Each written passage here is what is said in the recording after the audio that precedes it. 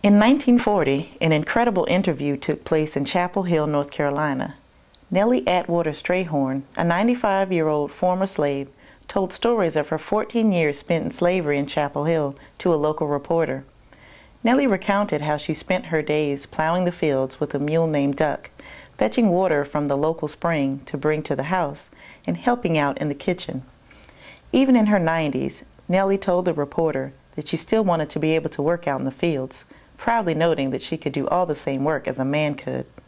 But Nellie also sadly told the newspaper about the hard times, such as the constant worry that she would receive a whipping. If the colored people could just come back and tell you how it was, they was human too, some of us seen hard time. Nellie's life is ultimately a story of triumph over those hard times. After gaining her freedom in 1865, she met and married fellow freed slave Tony Strayhorn. Tony had grown up as a slave in Hillsborough and watched his mother get sold on the auction block when he was only 11. Even though it was forbidden, Tony spent every night hidden behind the barn, teaching himself to read. His incredible tenacity would soon pay off. Tony and Nellie worked tirelessly selling vegetables in town and slowly managed to save up the money to buy a piece of land on Jones Ferry Road in Carborough. In the short span of just 10 years, Nellie and Tony went from being property to owning property. At a time when the Ku Klux Klan terrorized the South and many former slaves struggled just to survive, the simple act of Nellie and Tony owning property was stunningly brave and defiant. Once they owned the land, they cleared the forests, planted crops, and eventually saved enough money to start building a family home.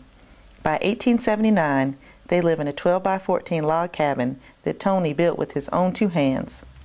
Thanks to their hard work and dedication, the Strayhorns prospered throughout the horrible period in Orange County history known as Reconstruction. Today, that humble home still stands on the same site. Even more remarkably, the descendants of Nellie and Tony Strayhorn still live in it. Over the years, the home has been expanded to accommodate several generations of Strayhorn family. As the home and family grew, so did Carborough. What was once rural property on the outskirts of a small mill town is today part of downtown Carborough, a thriving arts community and university town. Dolores Clark, the great-granddaughter of Nellie and Tony and the current resident of the house, spent her life serving the community as a nurse at Chapel Hill Pediatrics. She is deeply proud of her family home and history and has done everything possible to preserve it for future generations. She can no longer do it alone, though. The home, which is now on the National Register study list, requires more maintenance than Mrs. Clark can handle on her own. The stone foundation, laid by Tony Strayhorn so many years ago, has started to shift, which has caused structural damage to the home. The oldest chimney on the home recently fell off during repairs. The original weatherboard siding has long been covered up by vinyl, and the home has no central air conditioning. The Strayhorn house has seen over 100 years of history. It has survived Reconstruction, the Great Depression, and the Civil Rights Movement. The home is the embodiment of Nellie and Tony Strayhorn's American dream. It is a locally and nationally recognized treasure that deserves to be protected for future generations.